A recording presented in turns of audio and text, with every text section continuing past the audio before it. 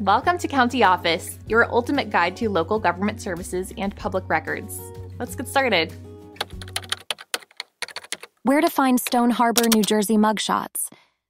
If you're looking for mugshots from Stone Harbor, New Jersey, you might be wondering where to start.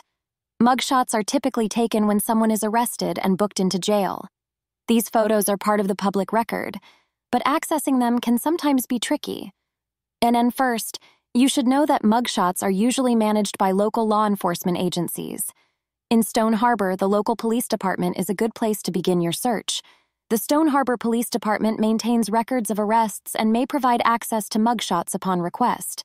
You can contact them directly by phone or visit their official website for more information. Another useful resource is the Cape May County Sheriff's Office. This office oversees the county jail where individuals arrested in Stone Harbor might be held.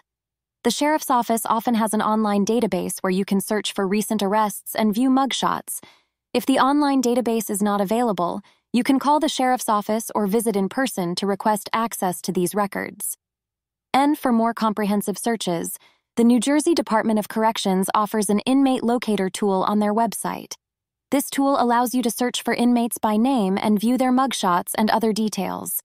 Keep in mind that this database includes individuals held in state prisons, so it may not cover all local arrests. The and public records websites can also be helpful.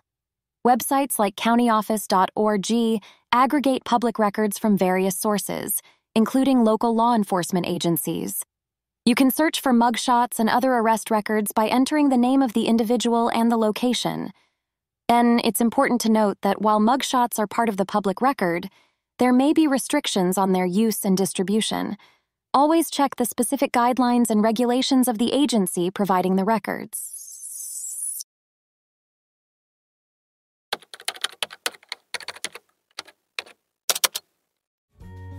To learn more, check out these links, which you can click in the description below.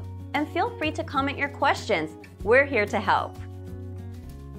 Thanks for tuning in to our video. Please like and subscribe and leave a comment below. See you in the next video.